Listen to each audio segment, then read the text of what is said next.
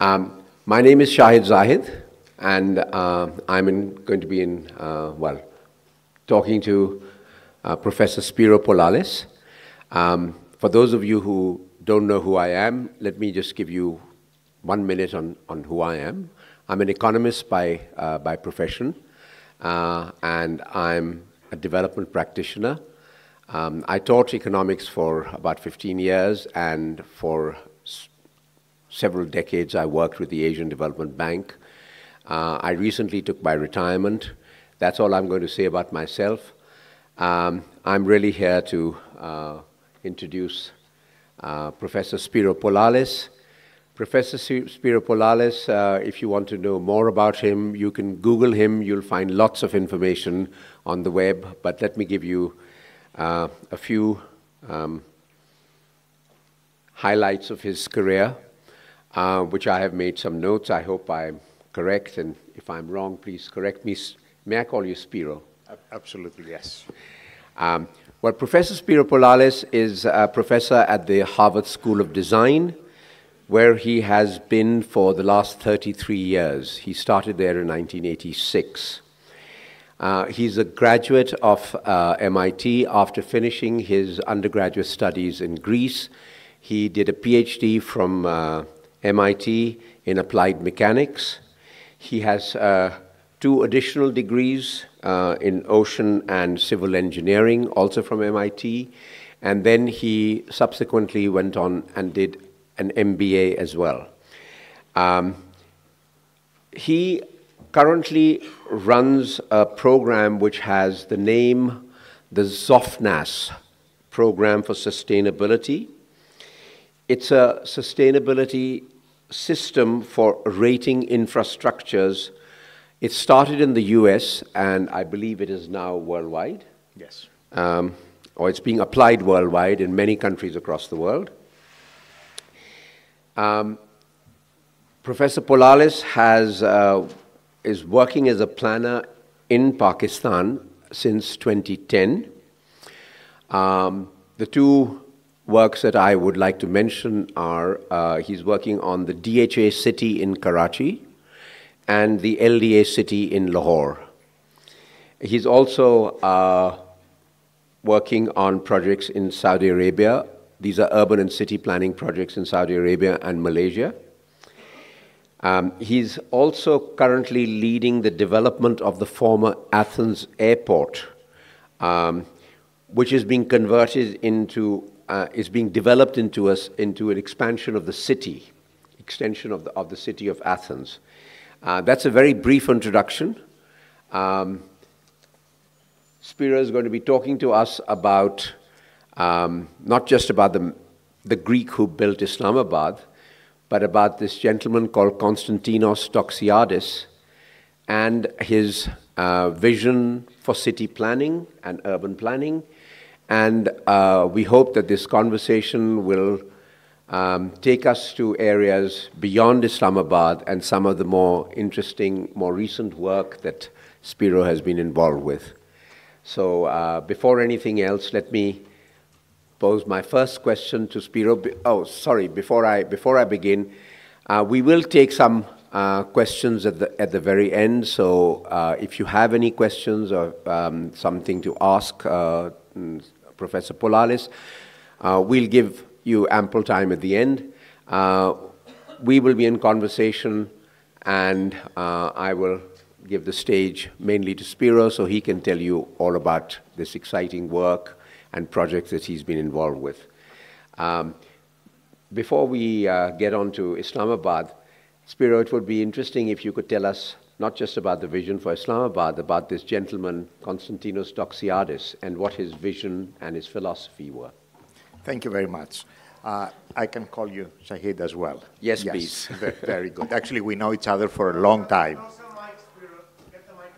Closer. Okay, not so close. But anyway, we know each other for a long time, so this is a good occasion to have the conversation. And we're going to carry this as a conversation. So, talking about Doxiades, I was a young assistant professor at Harvard. It was late 80s, and I organized an event. And I invited a colleague of mine from the Kennedy School of Government who was quite old. And professors at Harvard or in the United States do not retire unless they want to retire. So he was still active in his mid-80s. And he came, we were all very surprised that he accepted. And he came and he says, I'm here because you're Greek. And I knew very well Constantinos Doxiades.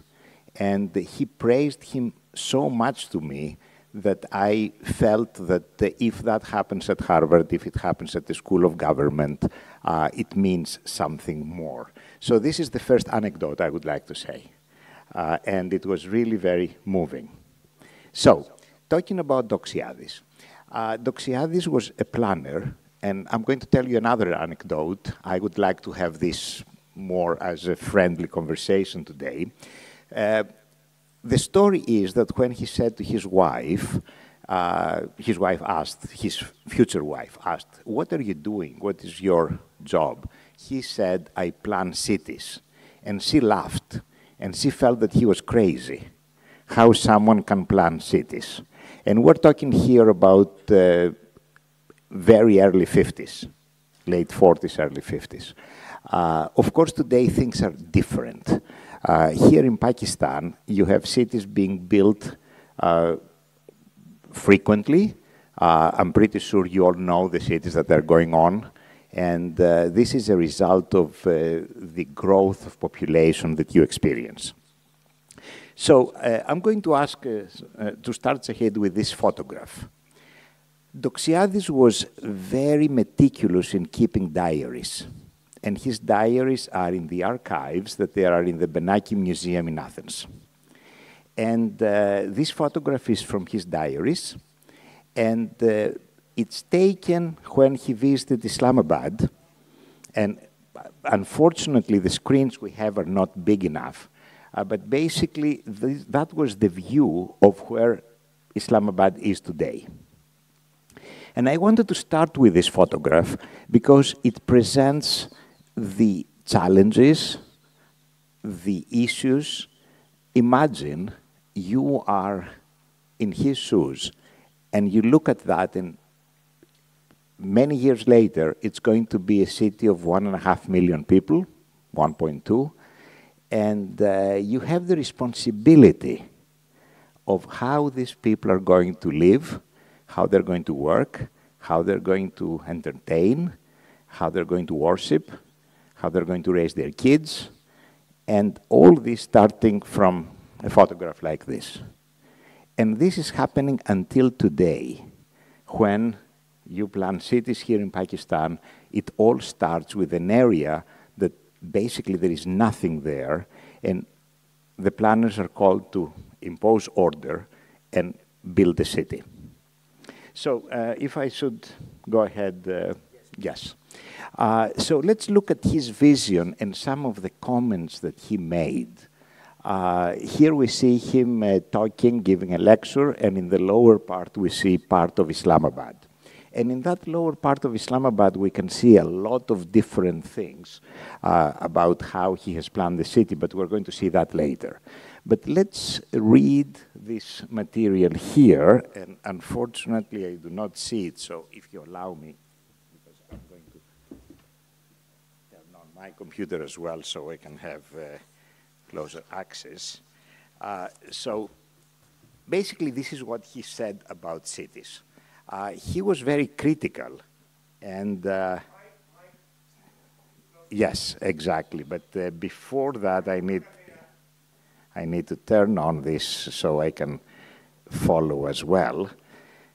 Just a minute. Good. So basically, he was very critical about how things were done. And at that time, he was referring primarily to existing cities, although Le Corbusier was building Chandigarh and also Brasilia.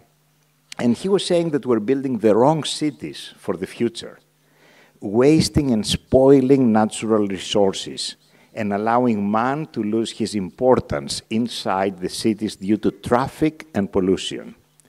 The cities of the future will be extra-human in dimension. Therefore, our task is to create them as a web of many communities with human dimensions. Now, when he says extra human in dimension, he simply means it's going to be much bigger than human, inhumane, and said we have to build them in a different way. This is very telling, thinking that this is said 1968, and how correct he was. If we continue, he basically criticized cities for losing the human scale, that they were not satisfactory to their inhabitants, that the elements of contemporary cities, such as transportation, zoning, and communication, were not longer in balance. And please pay attention, transportation, zoning, and communication. And as a result, people suffered in cities that they were too large, crowded, noisy, and that exacted too much damage on the surrounding natural environment. I'm pretty sure all these things resonate with you. And according to Doxiades, the greatest problem facing cities worldwide was the problem of managing growth. The biggest problem we have is overpopulation. We have to accommodate more and more people. And he argued that city planners made very inadequate provisions for urban growth, and as a result, cities would grow like cancers. And what does he mean by cancer? The inner city is going to start eating the surrounding areas. The surrounding areas that will start eating the natural areas in a way that was not planned, and it would propagate like cancer. And he said, planners must find a way to restore human scale to larger cities. Oh, yes. Actually, yes. Sorry, I'm supposed to do that. So, yes. Okay, very good. So, these are some thoughts about Doxiades. Right. Now, it's very interesting. Yeah, Hamid, please, we don't need more directions. Thank you. It's very interesting what you said. Basically, the idea that he came up with was that the human element would be center of the city, and it's basically developing a city starting with that human dimension. And he mentioned these extra human dimensions, and you said that cities are generally inhumane structures, but we have to center them around human beings and move from there.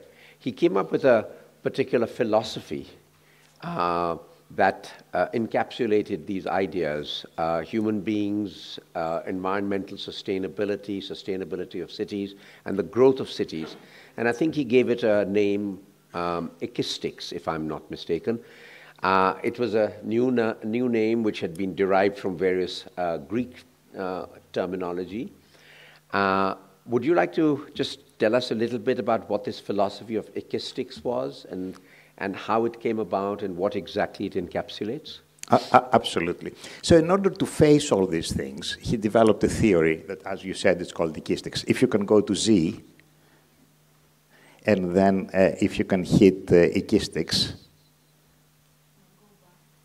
No, and go to Ekistics. Yes, exactly. Yeah. Yes, the theory of Ekistics. Actually, it happens to be the same image. So let's see if I can move it. Yes, I can move it. So basically, he said, we have to approach this in a scientific, organized way. And this is where I find it to be very interesting. In other words, he approaches as a management, business, economics problem at the same time. And basically, he says that this new science of Ekistics is going to be an interdisciplinary effort to arrive at the proper concept and implementation of the facts, concepts and ideas related to a human settlement. And I'm going to point out also, he was talking about human settlements. That was his definition of cities, urban centers, and so on. Just giving emphasis, as Shahid, you said very well, about people. And his research and his theories were based on the man and the human settlements, the man and the city, the relationship. And he drew these very simple graphics that you see, but then he started thinking about dynamic settlements. And by dynamic, we introduced the concept of time and how things change with time and things are not static. And he went all the way to the Ekistics design and science. And he calls it design because it cannot be taught, it cannot have specific rules, but it's also a science because it can have specific rules as well and can be taught as a science. And if we proceed, then he said that the human settlements must be approached as a synthesis of 5 elements. Again, we're talking about the 50s here. The first is nature. And he says the ecosystem in which man and society operate and cities and settlements are placed must be in balance. We have to respect nature. The second one, immediately after nature, was man. By man here we mean a person.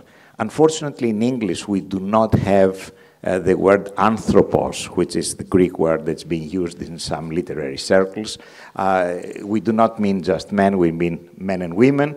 And the man stands in the center, the individual human being. Going back again, Shahid, to what you said. And then it's society. It's society that many men and women together, they deal with their interrelationship, with trends, with behavior, with customs, but also with jobs, which is a very central part, the economy, central part. And that's why I'm very happy that I'm talking to an economist today. This is the best counterpart to a planner. And then he talks about cells. And he uses the term cells as a generic term for all buildings and structures in the man-made environment. And finally, the networks that connect the cells, like transportation, communications, and all the infrastructure. Pay attention to this. This is very important. And actually, the way he puts it, and we see him teaching, he makes this tetrahedron, but at the same time, when he puts it in graphics, although he starts with nature, he puts man on the top, in a way not knowing exactly what is more important, is it man or is it nature? And then, if we proceed, then says Ekistics is a science. We have to study, we can analyze, we can have rules, and sometimes it is technology, sometimes it is art, but cannot work without the foundations of a science. And this is a mistake, he says, that we pay very heavily. Now, you understand that when I come from an engineering, mathematics background, business background, I hear all these things. This is really intriguing, because this is not just nice watercolors on paper. So the Ekistics of scales is first the architecture, which is the Ekistics of the micro scale, then it is the Ekistics of the middle scale, which is urbanism, and then the Ekistics of the large scale, which is regional planning and planning. And then he says, if it is sciences, we have to look which sciences. And he puts Ekistics in the middle, and he puts economics on the very top, right, which is very, very interesting. And then sociology, cultural disciplines, political science administration. And then you see architecture and how you make the cells is the technical disciplines. And if you look at that graphically, it is not as an important component. And I want you to see the cities like this. However, let me give you a trick here. Doxiades was an amazing speaker. Some of you told me in private conversations that you had met when you were very young boys and girls visiting Islamabad. And although we see this graph, 90% of his team were architects and planners. But nevertheless, he was putting all the others. But he had all the disciplines, and he was good in managing all of them and understanding all of them. So if we continue briefly, we see that the human settlements are living organisms, Shahid, as we have said very many times. Yes. And capable of evolution, and an evolution that might be guided by man using the Ekistic knowledge. And here he put some graphics with different combinations of the 5 components, the 5 sciences, and eventually he goes back to the sectors and the communities that we see on the right that we're going to see more detail with the examples that we're going to see later. So this is, in a nutshell, the theory of Ekistics, just to get an idea. Of course, it's much more. There is a whole society of Ekistics. There are publications. Many people have spent their time on Ekistics, and Islamabad is the par excellence example of how Ekistics were applied in city planning. Yeah. If you can go to Z, very good. Thank you, Spiro. Now, there's a lot of literature, as Spiro mentioned, on Ekistics that's available, and I'm sure, given access to the web these days, you can download any of these. There's publications, there's work written on Ekistics by Doxiades himself, and there are subsequent publications. There's a whole society of Ekistics as well. But the thing that interested me most was a couple of things. One, that it is all based around the person, the human being, the men and women that inhabit these cities. Cities are going to be looked at as organisms that grow. He talks about growing like a cancer, where the inner city takes over and invades the rest of the city. But also nature and the environment, and especially giving thought to how these people are going to inhabit those cities, how they live, how their families will inhabit those cities, how their children will grow up, where they will go to work, where they will go to play, where they will go to study. So it's a holistic view based around people. It's not about concrete and mortars and bricks and steel and glass and digging holes and building structures. It's essentially planning a city, no matter what the structures look like, making sure that the people that are living there are comfortable, healthy, in a safe environment, and they have all the amenities at their disposal, and they have accessibility. So access is a major aspect of this planning, if I'm not mistaken. And I think we need to talk around those areas some more. So if you have any ideas, then perhaps we can talk about Islamabad, in particular, the plan for Islamabad, how that evolved, and we can talk about what happened to it in the future. But as you said, it's a city of about 1.2 to 1.4 million people. It was designed as a self-contained city where people who worked there would also live there. But of course, that's not the case anymore. There's a lot of people that are migrating on a daily basis back and forth from Rawalpindi, the twin city. So people are going back and forth.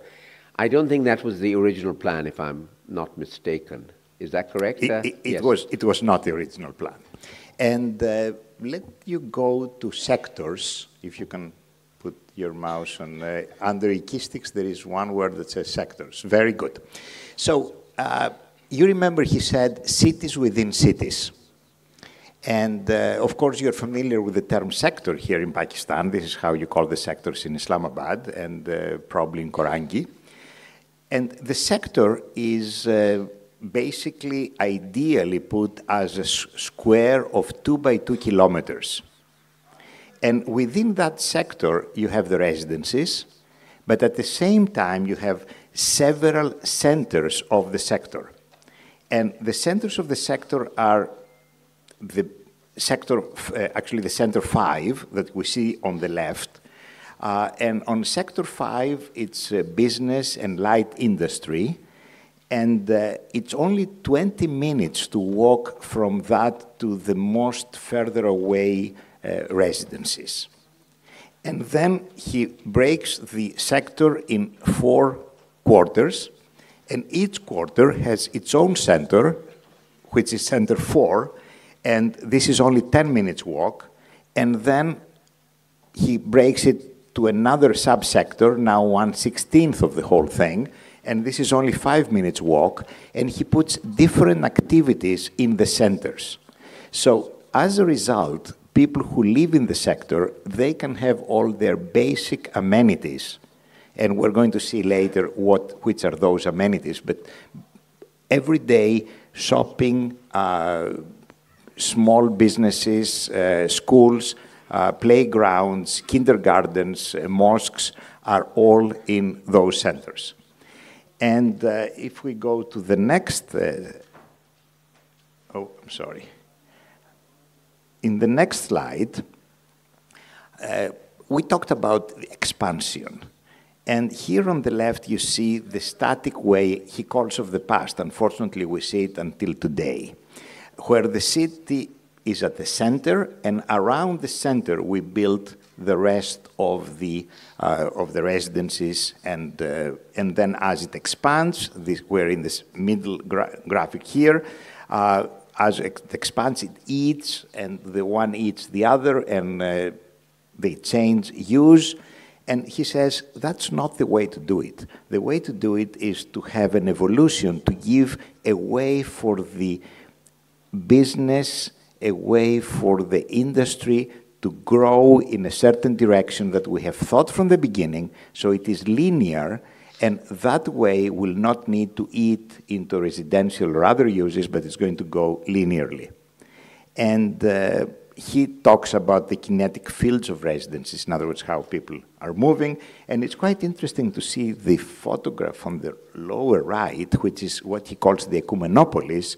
And the ecumenopolis is basically a very large, continuous city that goes all over the earth, anticipating the growth of population. He says 2100. We're not there exactly yet, but you can see if we're there or not by looking at the night photographs of the Earth with the lights, and you can see how this is happening. There is no question he was a really visionary. That's why we call Doxiades vision. Yeah. Thank you, Spiro. Now, it's interesting because we talk about city planning and the way he looked upon it like a living organism that is expanding. And he envisioned it expanding in certain directions, in certain ways, in certain specific ways in which the people would essentially be responsible for how the city grows. Now, that has not perhaps taken into account what you mentioned very clearly, the population explosion. And I think, if I'm not mistaken, he may have even used the word of the population bomb at some point. Yes. And it really is an explosion. So even though Islamabad is still only 1.2 million, you have, he designed another project, which is the Korangi Township in Karachi, which is about 2.8 to 3 million people. And that is a very different story. Islamabad still has a certain form and structure to it. And it's grown in certain directions, and people may not be happy with what has happened, but it still has, if I'm not mistaken, almost the same land area of parks, national parks and city parks, as there are residential areas, the same area in Islamabad. It's one of the rare cities in Pakistan that has an equal amount of land for parks and for residences and construction. Korangi, on the other hand, which was designed as a township, has none of those anymore. And perhaps you might, I don't know, I'm bringing you away from Islamabad, we can go back to it, but perhaps a little word about the Korangi Township and what the original plan there was and what led to its demises, as we might call it, because it's no longer the town that Doxiades planned. Correct. Actually, Shahid, we have, if you can go to Z, we have the entire lecture in pieces, so we can pick and choose whatever we want to do. So we can go to Korangi directly, if you prefer. Sure. No, for a little while, and then we can move back to Islamabad and talk more about Doxiades' vision.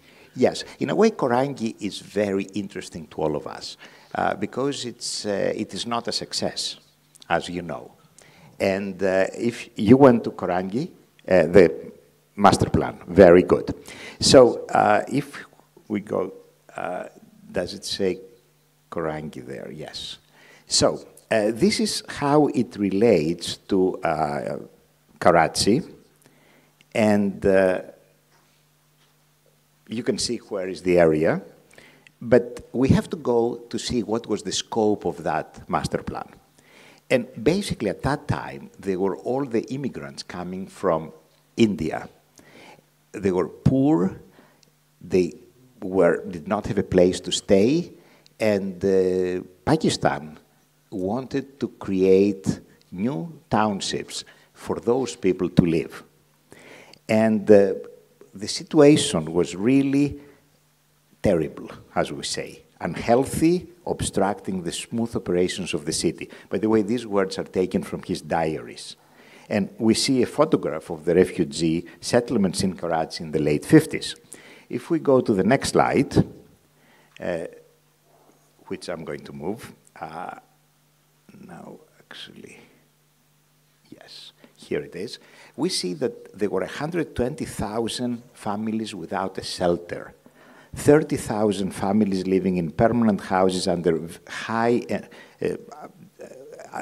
density and acceptable densities. And they needed 150,000 houses.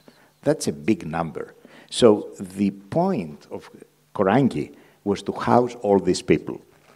When Doxiades was presented with a problem, he was presented to create a place for all these people to live. And he asked how these people are going to work. What are they going to do every day? And the answer was that they're going to go to Karachi. Karachi is not far away. But that was not possible. It was not possible because there was not the capacity of the transportation to move them to Karachi. But furthermore, it was expensive. These people did not have the money to move. So Doxiades' idea was to create a place that it would be also a place that people would live and they would work as well. And let's go to see what he was planning for Korangi. And you can see again the sectors. And you can see two axes. One axis is for the light industry, because he needed light industry for the jobs creation. By the way, let me say that the creation of jobs is the #1 issue for any city planning. And this is how we approach it, and that's why economists are fundamental in thinking on how a city is going to be built. And then on the other axis, he had the institutions, special buildings, and offices, and businesses. And then he had the vertical axis that was for the administration, for the civil and the commerce areas. So you can see the axis, and you can see the sectors, and you can see that within the sectors there are several areas that they're going to be the parks, and they're going to be all the centers and so on. So that was the plan of Korangi, and here we see 1959. And the vision was to create all these things, but also he was concerned of having a mix of incomes. The point was that although we have a tendency to think that we should plan townships for the rich people and for the elite, they need support from very different socioeconomic level people, and they cannot really travel back and forth long distances. So the city has to accommodate all of them, and here we're talking about large areas. We're not talking about a small piece of land. So within the city, we have to accommodate where the different incomes are going to live. And when he talks about mixed income, he does not think about drastically mixed income, but rather having a way to mix, but also to degrade as we go to different parts of the city. So at the end of the day, it would be a self-sufficient community, providing employment opportunities to all its residencies. Now, self-sufficient communities, it's very important today as we look at sustainability, and I have some slides to talk about it later. Yeah. Thank you. I think you've touched upon a very interesting point, because the self-sustainability implies that, and you mentioned another very important issue, which I think is not just peculiar to Pakistan, but in Pakistan we're very familiar with it, the socioeconomic differences in classes. And the fact that, as a simple example, when somebody builds a house, they not only live in that house, but they have domestic servants.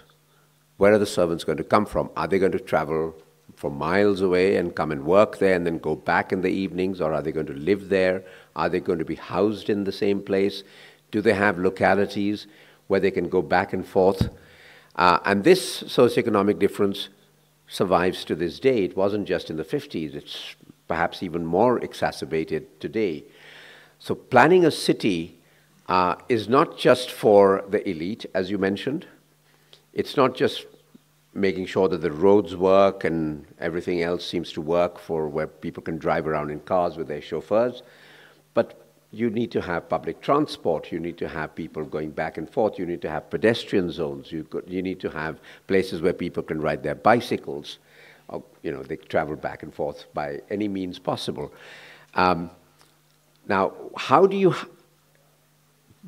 bring about low-income living settlements alongside high-income living settlements within a smaller area, say like Korangi or even Islamabad? How do you bridge that gap within the two? Because that's a major issue. Because people say, well, I don't want to live in this locality because there's a slum right next door. Because low-income neighborhoods tend to be looked upon as slums. So how do you get rid of that problem?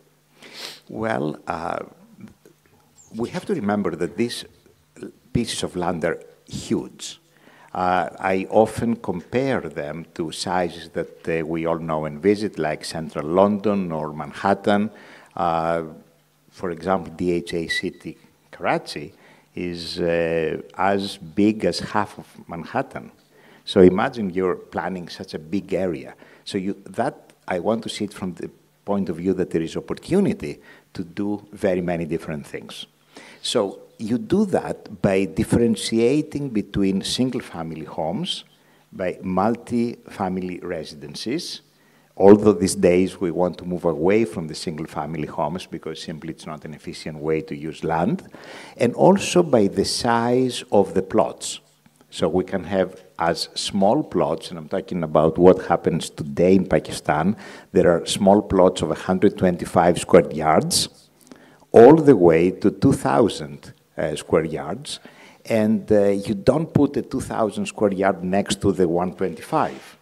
You segregate, but you put the 125 close to the 250, and the 250 close to the 500, and the 500 next to 1,000. So you try to scale them in a way that you have a gradient, and beyond the gradient, what you do, because you have parks and green areas, you can always actually differentiate among the different areas.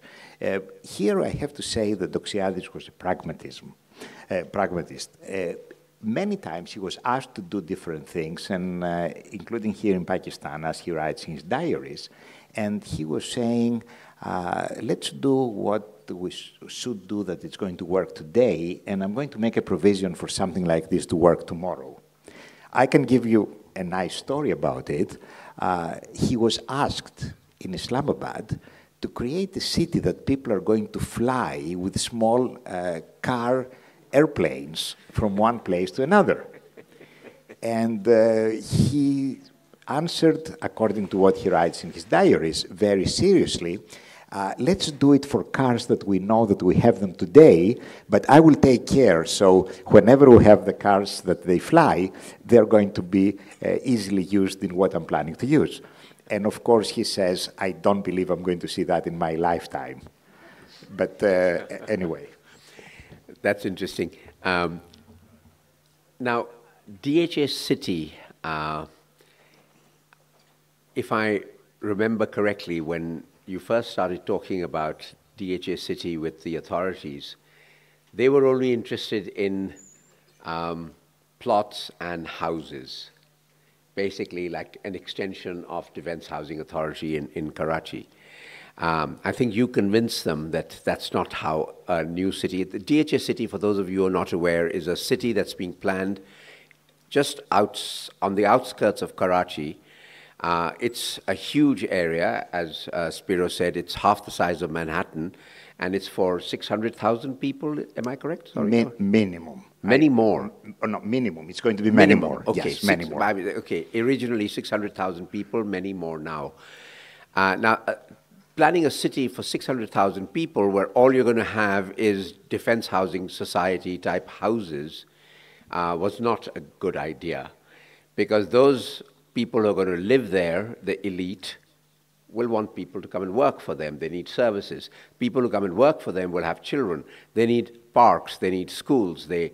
And then you have to have schools for the rich. You have to have schools for the poor, because the rich are not going to send their kids to the same schools that the poor are going to go to. We know that. We can pretend all we like, but I've heard such comments like, hi, dekho, wo to hamare schoolon mein aa gaye hain, wo bacche. I'm sorry, I spoke in Urdu, but I hear this all the time. So that is something that you convinced the DHA authorities of doing. Is that correct? And you had this plan to have all income levels there. Plus, I think you also have made provision for access, which is access to all services and facilities for all income groups that are going to be housed in this city. It's going to be, right. Yeah. Thank you, Shahid. Let's go back to some history. By the way, at some point, I would like to show a few slides on Korangi and why it failed and what was the reason. But let's keep that for later. I'm very glad you brought it up. If you hadn't, I would have asked you. Yes, but let's go to your question. Yes. So let's go back to look at some history. I was studying Doxiades, as I told you, and I happened to be in Dubai for business. And as you know, in Dubai on Fridays, everything is closed. So I did not have much to do. And I asked my friends at the Doxiades Associates firm in Athens, I told them I'm going to go to Islamabad. Chances was that the Greek ambassador in Islamabad was a childhood friend of mine. So I arranged to go to Islamabad. But Doxiades Associates told me that they were working with some very fine people in Karachi, an engineering company called Osmani, and they said you have to meet with them because they're very nice and energetic people and very young also. So I arranged to go to Islamabad, and I also met them in Karachi. And Arif Osmani tells me there is a competition by DHA for a new city that's going to be 50 kilometers away. Do you want to try together? And I said, fine, as long as we can apply Ekistics, as long as we can apply all these theories. He says, absolutely, this is what we're going to do. And eventually, we got the project through a certain process. I'm not very familiar with how this happened, but I know that I was here. There were times that they were coming from Boston, even every week to Karachi. And I remember the first meeting we had with the DHA administration when they told us that this is going to be what we call in the United States a bedroom community, and in the UK it's called the dormitory community. And we said, there is no way to do that. It's 50 kilometers away. There is no train. Even if there is train, we calculated what the capacity of the train would be. And we said, there is no way for people to live here and go and work to Karachi and come back. It has to be a self-sustainable city. And of course, we employed all these arguments that you saw today. And I was very surprised to hear almost immediately they said, yes, do it. So this is how it started. But I remember we took a chance because, you know, when you have a job and you are a consultant, you don't want to say to the client what they should do. You rather do what they tell you to do. But here we said, okay, if it is a dormitory community, we're not the right people to do it. Of course, they had in mind the DHA areas in Karachi that they were mostly for residences. Interestingly enough, in DHA City, they had already sold, they had sold the plots, they had not balloted them yet, and they needed as soon as possible to have a plan so they could ballot them and they could allocate the plots to people who had paid already for different sizes of plots. Yeah, thank you. Now, you mentioned the problems of Korangi. Let me expand it a little. There's another project that I had mentioned earlier, which is the LDA city in Lahore, which I believe is also subject to certain problems, which I won't get into. I don't want to get into any controversies. You're probably better equipped to do that. But Korangi, being from Karachi, I know that Korangi failed for several reasons. I have my own reasons. I can hint at some of them, but I'm sure you know them better than I do. Karachi expanded exponentially. The city became chaotic when it no longer was the capital and the capital moved to Islamabad. Karachi became a neglected city. Korangi Township fell into total neglect. Various ethnic groups moved in, the land mafias took over, the entire planning of Korangi Township. The amenity plots disappeared, the schools disappeared, the parks disappeared, the hospitals disappeared, the community centers disappeared, and nothing remained of the Korangi plan. Now, am I wrong or am I exaggerating? No, and I'm not sure what the LDA city problems are, but maybe you'd like to talk first about Korangi. Yes. If we can go to the implementation of Korangi, which is very good. So here, we read from Doxiades' travel diaries of the 60s. Notice that Korangi is a little earlier than Islamabad, and says that he had noticed that things were not going well. There was a lack of infrastructure, community centers were not developed, illegal shops and structures began occupying public space. And he writes, now we reach a square where there is no building at all. It is the community square. It is meant to be a garden, but certainly nothing has happened yet. It is one corner of it that we see a woodcutter who is cutting and selling wood. And then says, we have provisions for these types of shops and people in the markets, so this is something unauthorized and it has to be into the places meant for firewood stores. And he questions why it is unorganized like this. If we look at more slides on, he continues and says, I'm disappointed by the simple planning which has only led to vast space, which we're supposed to become the heart of the city, to remain in full waste. It is disappointing to see the wide streets not planted, not paved, not cleaned. Most of them really are sewers. This is a policy which should not be continued. There is a necessity for much more compact building and the creation of shopping centers and all community facilities and the proper places. And as you know, there are people who complain that there are not all these things there, but you can see how he writes in his own diaries. Which date back to the 60s, if I'm not mistaken. Is that correct? Yes. 60s and early 70s, yes? Yeah. No, very earlier. And then, much earlier, and then we see more. They return to the hotel, discuss with Mr. Zafar. Anyway, let me not go over all these things, but let me go to the bottom line. And here we have a lot of records from his diaries. When, again, as I told you, it's really a joy to read. And let's look at why it failed. It failed primarily because there was no implementation of the plan. There was no authority that was able to follow. The infrastructure was not built. Money were not spent for the infrastructure. So although they gave him the opportunity to plan a city, in a way it developed like a settlement without order. Now, I hear that this is common in Pakistan until today. And I hear that one of the great advantages of some societies like the DHA is that they enforce the bylaws. And if you buy a piece of land, they feel more or less comfortable they have it, although we hear very many stories. So basically, the occupants abandoned Korangi, they created new squatter settlements, and since we're running out of time, let me go a little faster and show you that different aerial views of Korangi. This is 2004. And you can see the undeveloped areas are the red ones. And then you see in 2010, 2018, you see how it has been developed. But more important, you can see on the left how it was planned and what happened. And if I continue here, this is how it was planned on the left, how it happened. Here you see that most community centers are still unoccupied. They're open land.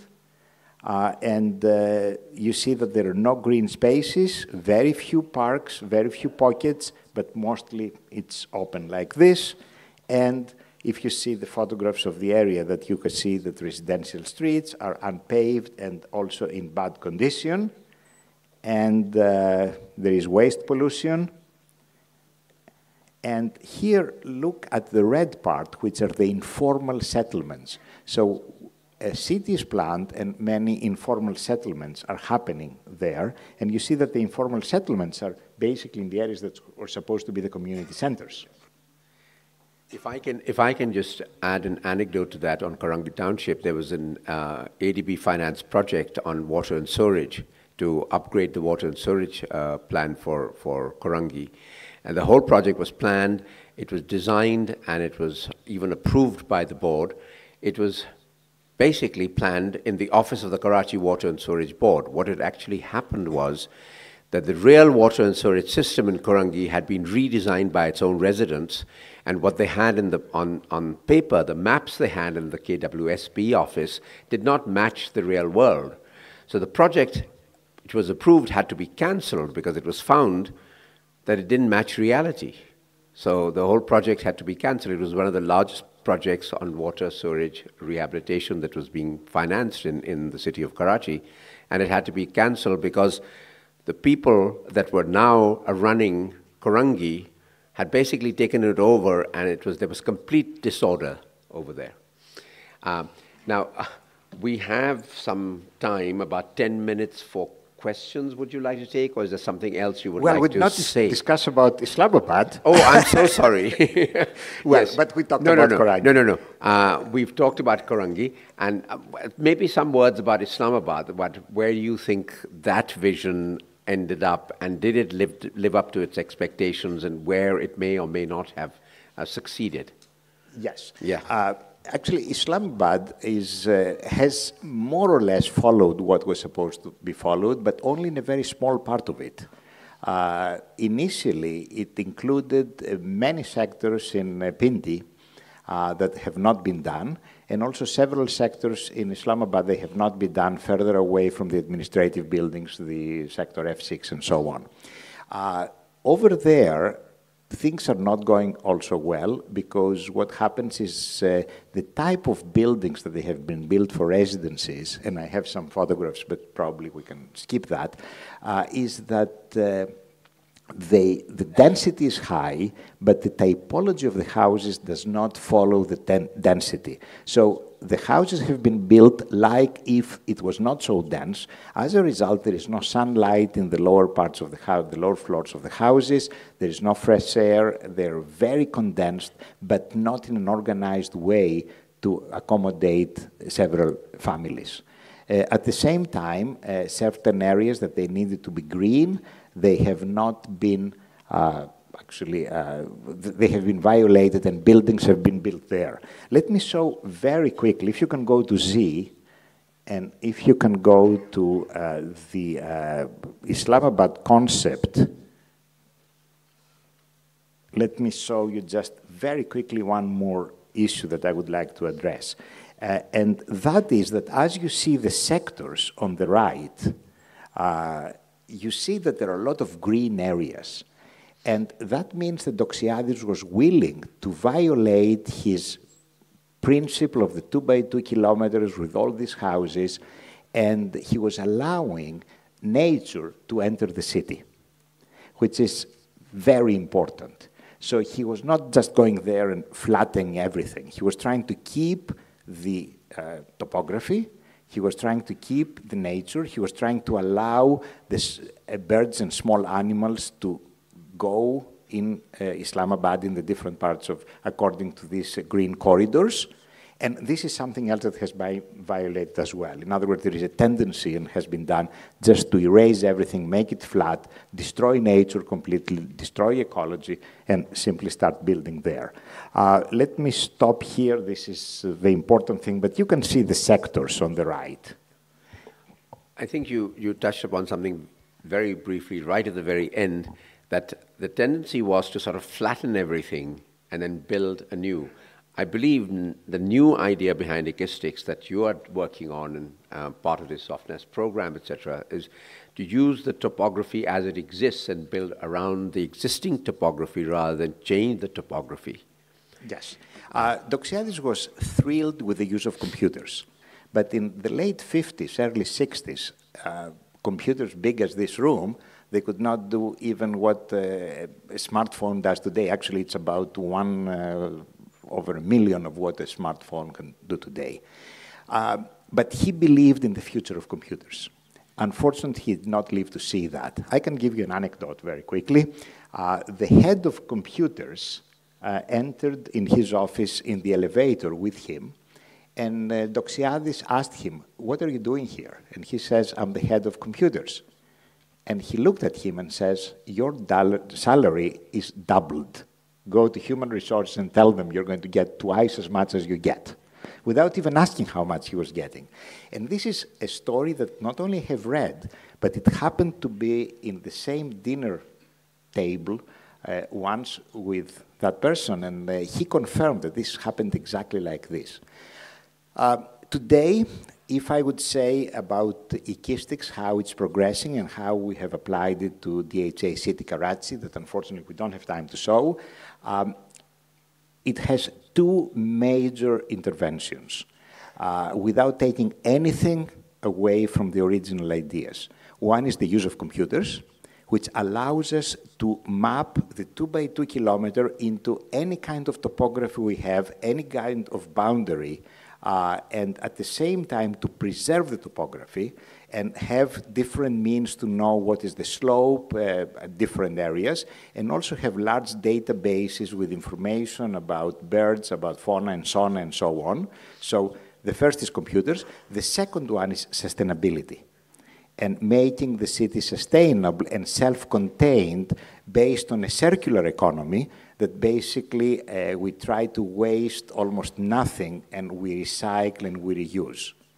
I wish I had the time to present all these things, but we do not. Yes, and you know, that's another very important issue. I mentioned water and sewerage where it failed in Korangi, but there's also waste management, and that's a major issue for all cities. And I think the whole holistic plan behind Ekistics is that you incorporate all of these into the planning system. So Ekistics as a system is extremely self-contained and covers all bases. Unfortunately, when it's put into practice, depending on who's putting it into practice, the planners themselves, the builders themselves, they tend to violate those rules. And if you stick to the rules, I think we could have much better cities. I think that's the real message of this whole presentation. Without any further ado, we still have maybe just a few minutes, so 1 or 2 questions, and if you can please confine it to questions rather than any comments, please. It would be much appreciated. Thank you. And can we have this light turned off a little so I can see, or have the lights on so I can see people in the audience? I can't see anything at the moment. Okay, now I can. Yeah, Professor, there we go. could you please shed some light on the public transport provision in the original master plan of Islamabad? Yes. Islamabad was built primarily on using cars, private cars. So attention was paid to a large extent for pedestrians.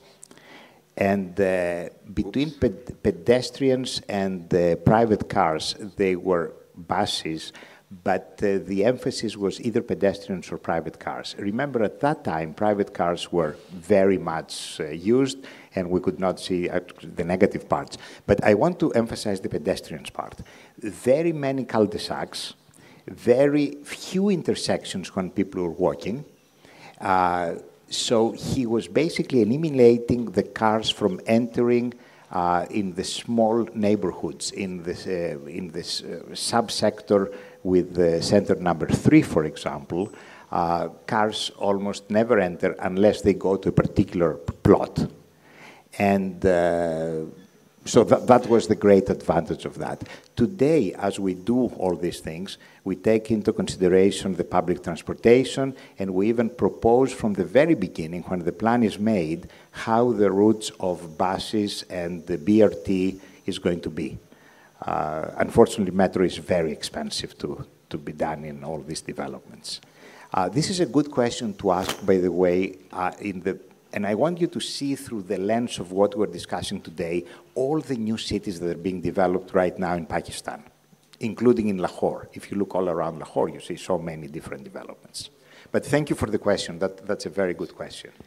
Gentleman here. I've got two short questions. One is, of course, the failure of Korangi, which is basically a poor-based planning system, and the so-called success of the DHAs in Pakistan, which is basically money-based. So, in my opinion, it eliminates the necessity of a good planner, because I think with money, anybody can good plan, and it will succeed, number one. Number two, could you possibly give us example of other cities and towns that Doxiades planned, and then we can compare why Korangi failed, why Islamabad is still actually working, so that we can just derive out the strength of the planner, where it fails and how it succeeds. Thank you. Spiro, this is the last question. We've just been told that time is over, so if you can answer this one, and then we'll close the session. I would say that almost all the plans have not been implemented the way they were supposed to be implemented. You can see Doxiades' vision. For example, Riyadh, the capital of Saudi Arabia, was designed by him, planned by him. Many other parts in the world had been planned by him. Islamabad, I would say it is the best example of something that worked up to a point pretty well. Now, when you say the planner, probably you mean the town planner, you mean the planning authority that accepts these plans, because the ideas with Doxiades were there, but they were not implemented. And you need to have a good client. I'm going to tell you something very simple that I always say to my students. In order to have a good project, you need to have a good client. So that's very important. Thank you. Thank you, Spiro, for a very interesting conversation, incredible information. Ladies and gentlemen, thank you for being here. A good round of applause for Spiro Pollalis.